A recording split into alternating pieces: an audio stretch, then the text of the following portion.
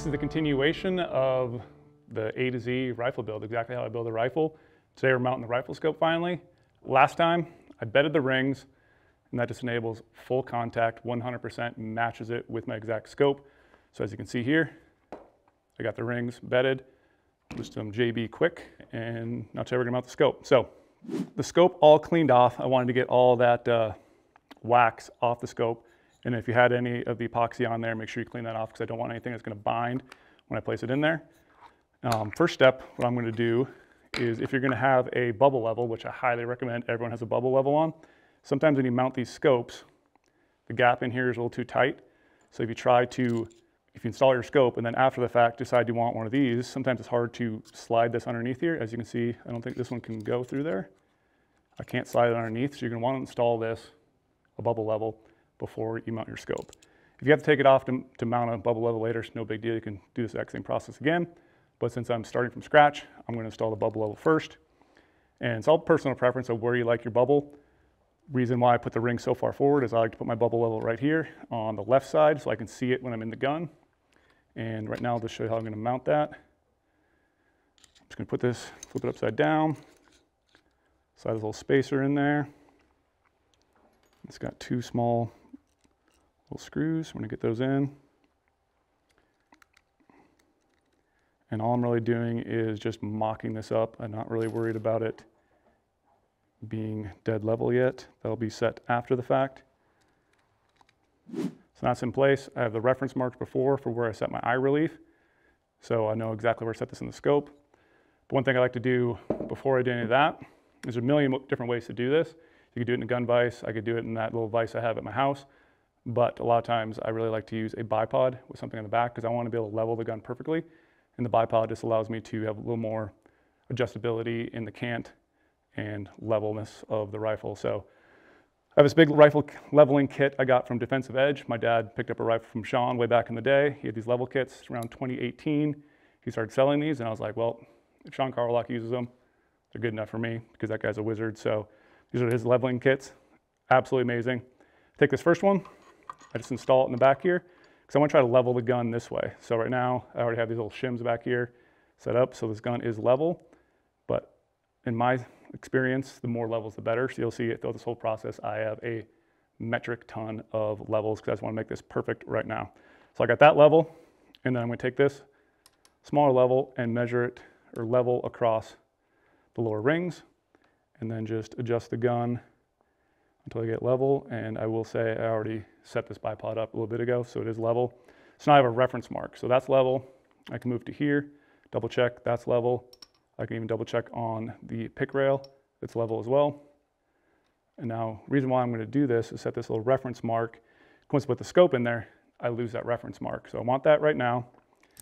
And I have this other little level system from Wheeler that I'm going to attach in the front of the barrel.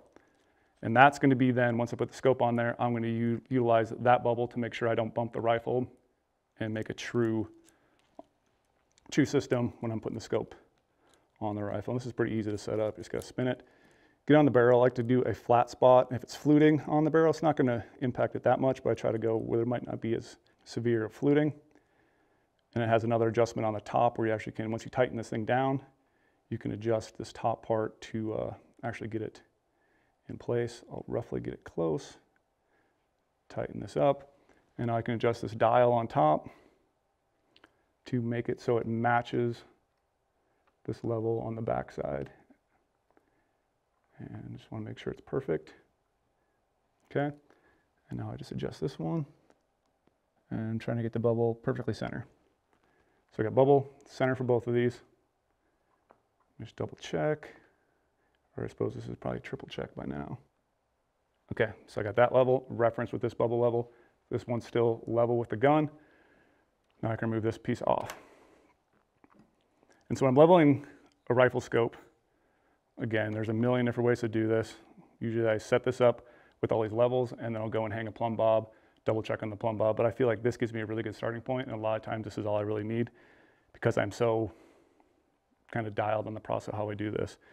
But you'll notice on, you got a turret cap on the top. A lot of people will just level off the top turret cap, move this till it's now centered in the bubble. But no matter which scope you use, I've used, you know, set up guns for my dad using Night Force, Vortex, Loophole, whatever it may be. If you level off the top turret cap, a lot of times you're not going to have perfect level, because I can take my turret cap right now, spin my turret cap, even though that was just level right there, and now it's slightly different. Moved again. It's going to be slightly different because that turret cap is on, you know, a system going up and down, and as you spin that, there could be some tolerances right there that makes that so it's not perfectly level every single time. So I don't believe in just throwing that up there and calling that good. That's why I really like Sean's setup from defensive edge. I will level the rifle scope from the guts, from the bottom of the rifle scope. So basically I take this flat piece, put it underneath there, and then when I'm putting this on there, it can be perfectly level because the scopes, from what I gather, are all manufactured off this flat surface when it's mounted in there, so everything is true to the guts of this rifle scope, which that's why I love mounting on the bottom. So I just want to get everything lined up with my reference marks. As you remember before, I index these so I know which way they match. So when I put them on here, the back is the back and it's not the front, and they're not flipped around the opposite way. So I just want to start mocking these up, getting the correct position, check out my reference marks here, make sure everything's the same for my eye relief. And then I'm going to put some Loctite in and start the process. So again, Loctite, I just use a little bit. I don't like to take the Loctite and dump it on here because I don't want too much Loctite because it can alter my torque setting. So I'm just going to put a little bit of Loctite on this cap. And a little Loctite, as always, goes a long ways. So I'm just going to take a little toothpick, get this stuff on the backside, start dropping them in.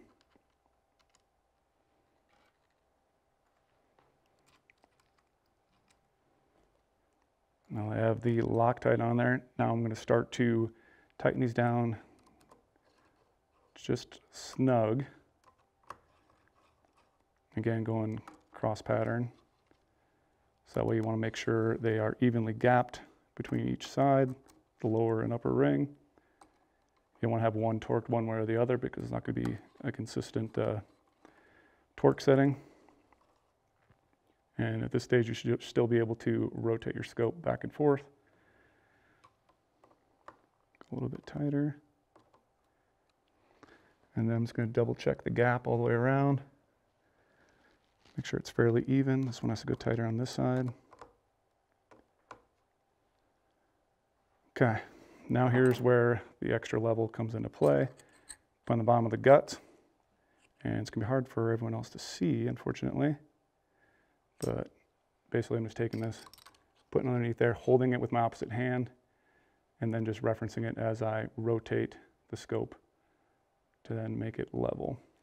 And then once I get that part level, I'm going to cross-reference with the front, try not to touch or move the gun, and make sure everything's level over there.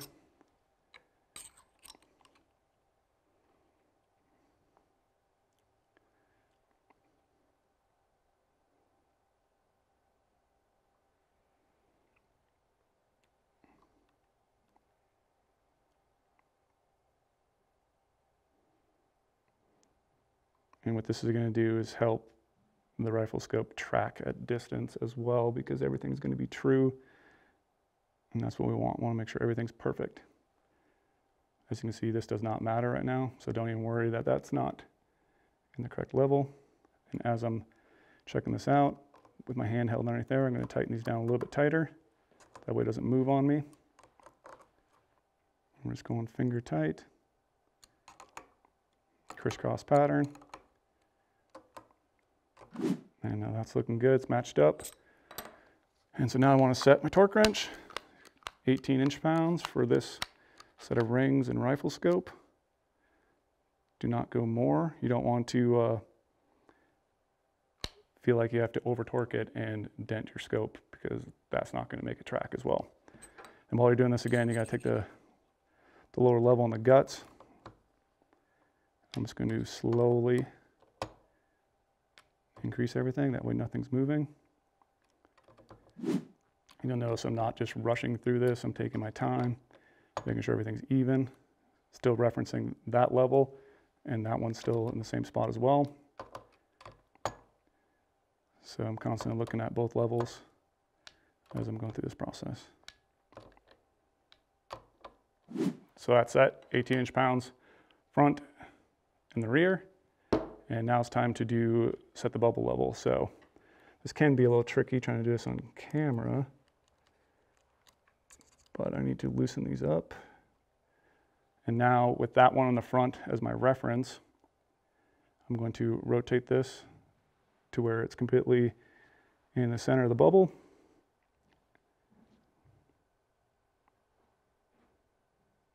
And again, you kind of constantly want to then reference both of these. And if you want a third one, throw a third one on there to also make sure everything is now matching, which I do have. And now I just need to slowly tighten this up while referencing the front, which again is going to be a little difficult. And you could put Loctite in here, but I'm not going to put Loctite on these ones. So now it's finally tightened. I'm just basically going, finger tight, not trying to over torque it again, because you could as well damage the scope tube if you over tighten it. So I got that matched up with the front bubble level. Everything is perfectly square. Now, like I said, I probably will hang a plumb bob, double, triple check it to make sure everything's in line, go shoot it, go do a tall target test, make sure everything is exactly perfect, and it should be set up and going ready to shoot some animals. So got a few more things though I need to put on here. I need to put on my throw lever just to make things easy when adjusting it. So it's got a Vortex throw lever. I think I'm actually going to take this all the way apart.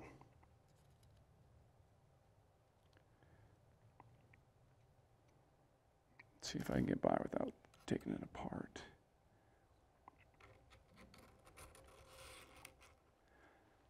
So trying to set this up is kind of a little guessing game at first. Just going to get it on there, tighten it down. And I actually want this so it's easy to go low power and easy to go in high power and doesn't obstruct seeing some of my turrets. Let me just take a look through there. I could actually, yeah, I can lean over and see that. So I'm going to tighten this down.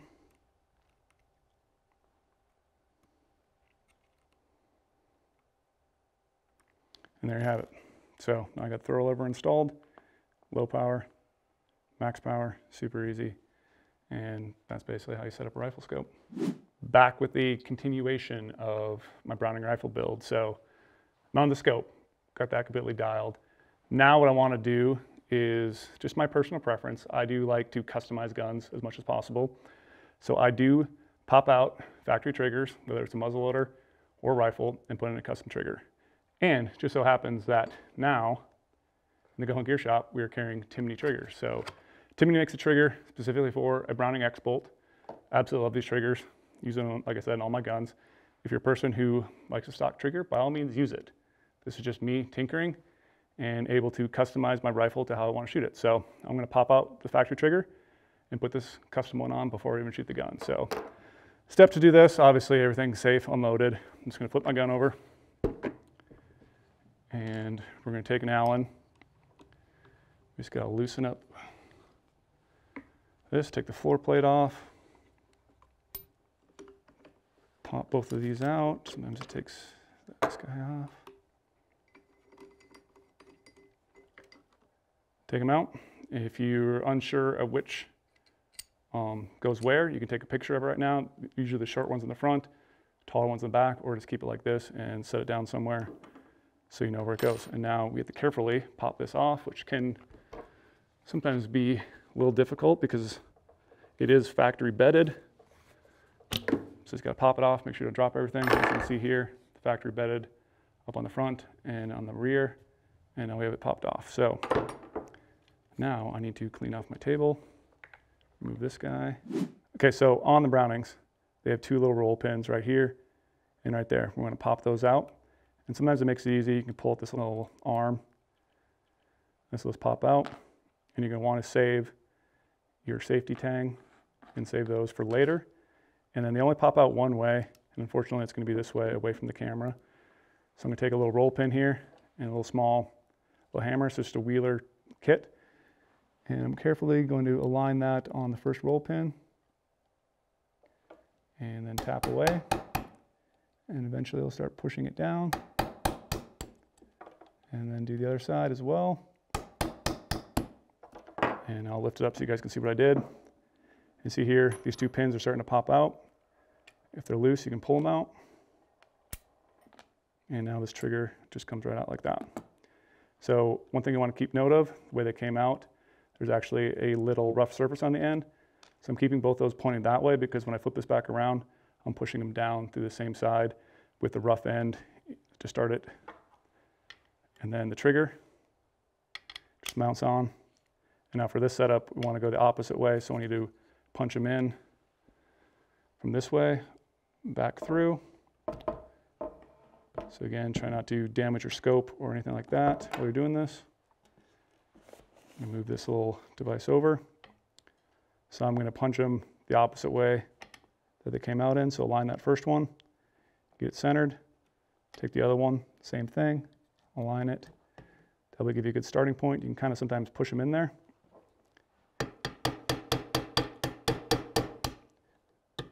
And then once you get them going, you're gonna want to actually take something a little bit bigger, one of the roll pins. There it is. So I like to use one of these bigger ones. This is easier to hit. Now I'm going to put the roll pin right on the edge of that and then tap the top part.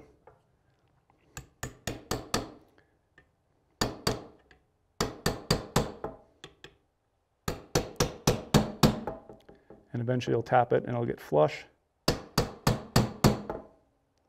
That one's flush. And that one's flush. So you can see, now I have, as you can see, now I have the roll pins both in there. And you can see on that side, perfectly flush. And now I need to take the arm and put it in there. And the way it's designed, there's a little flatter part. It's not quite round, so it goes in that little spot right there in the chimney, rotates it back around. And see if I can do this all in one hand. And then I'm going to slide that in there. And then that's how it goes forward and backwards. So you want to make sure you get that in the right place. And then we just have to take the rifle, stock, balance it. And I'm just going to drop it in there, flip everything back over.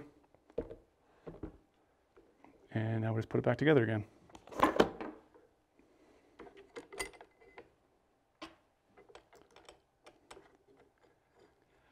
I'm not going to torque these down. I'm just going to hand tighten them right now just to make sure everything functions. All right. Flip that over. Test to make sure everything works.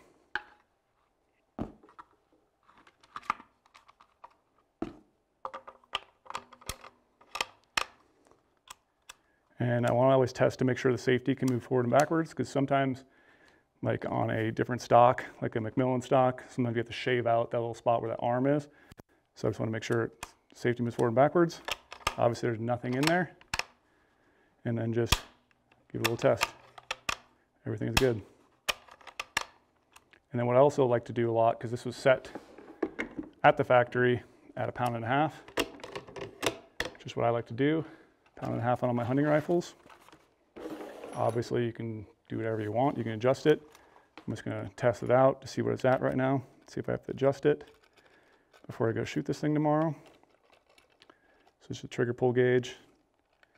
Just roughly get it set up here. And then sometimes it's nice to actually get your rifle in and fully locked so nothing moves. Turn it on. Zero it out. And slowly pull it back. And that broke at 2 pounds, 2.4. I'm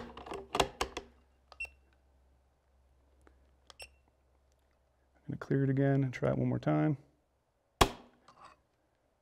1 pound 13. So there's probably a lot of variation in how I'm pulling and if this is moving back and forth. But I might actually go in and lighten up that trigger just a little bit. Yeah, 1 pound 13 ounces. So I like it 1.5 pounds, so I'm going to probably pop that back off and just adjust it really quickly. But as you can see, that's simple, easy, how to replace a trigger on a Browning X bolt with the Timney. So one final step for the 6.8 Western build that I'm going to do is I like to add full-on Arca, or in this case, it's basically a hunter's rail from Salmon River Solutions. It has a Picatinny in the front, full Arca in the back. That way I can mount it to a tripod if I want to shoot off a tripod. I can still have a Picatinny in the front. You know, I can attach my chronograph to my rifle at all times, which I highly recommend everyone does. That way I can track data on every single shot. So what I'm going to need to do is basically I'm going to mount this on here, and I will walk you through how I'm going to do that really quick so you can see it visually. Again, make sure I don't drop anything. Let's try this really quick. I'm going to take these. Let's get this base mocked in.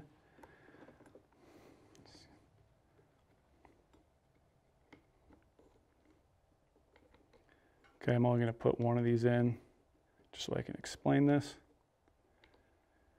So when it's all said and done, pretty much I'm going to mount this right here. Obviously it does have a little cutout down here. I could slide it down further. If I start to slide it down further where that hole is going to be on this side, I actually want to utilize that rather than this so it doesn't move forward and backwards. So I'm not going to put it all the way in the bottom. But what I'm going to do now, I'm not going to bore you guys. I'm going to have to go home. I'm going to take some bits, like a 3/4 inch saw bit, and auger those out. I'm going to actually place these little claw nuts inside here. I'm going to JB weld those claw nuts in.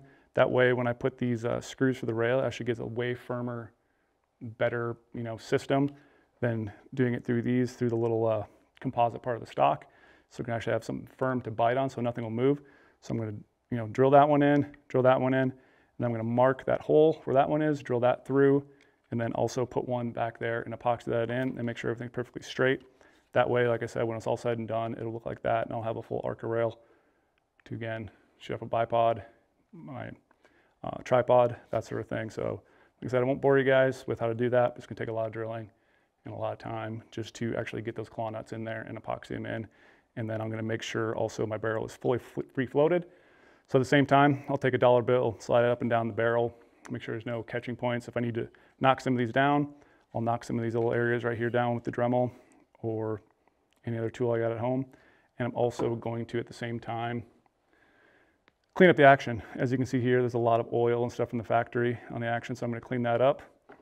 And then I also, most likely, probably not right away, but I might tear apart the factory bedding and actually do my own bed job on the full, complete area here, and probably add some pillars in there as well. So that's just kind of how I like to take a stock rifle stock like this and make it custom. So a lot of fun, but again, at the end of the day, it's all for precision, and I'm a hunter first, but I want to make that best shot count. So that's why I take all this time, as you've seen in all these videos, to make a stock rifle as best as it can be. So this is the process of installing this rail from Salmon River Solutions. It's a Picatinny in the front and an Arca Swiss in the back. I'll show you that in a second, but basically what I did, took a 3/4 little saw bit here and cut out spots for these claw nuts on all three of these areas. And then took a soldering iron, kind of went around, cleaned it up a little bit, got rid of some of these little ribs in there, trying to make that all flush and sit flat in there in those two spots. And this one I had to mock up and drill and do a bunch of extra work, but you can see here, this is basically what the final product will look like. So yeah, it's got a Picatinny in the front, full Arca in the back, basically the same setup I have in all my rifles. And then the only thing that's left to do is I'm going to take some JB weld and put JB weld underneath the claw nuts before I attach it. And then I'm going to fill in the sides with some JB weld to kind of lock it in place. That way I know it's a sure, solid mounting solution when I'm putting everything on there. It should be really good. So yeah, I'm just going to use the paste wax again on the screws. That way I don't get any epoxy on there. And let this sit overnight, and then I should be ready to roll. So that's basically the run through on A to Z, how I take every single Browning rifle that I get and turn it into, you know, something that to me is something I'll be very happy to shoot behind. It'll shoot perfect shots every single time. And of course, like I said a million times before, there's a ton of different ways to do this. So this is just the way I prefer it. If you guys have any questions at all, drop them in the comments down below. There'll be a bunch of links throughout all this content. I'm also doing a written article throughout this process as well on a different rifle. But this is just the way I set up my rifle. And It works for me. So best of luck this fall.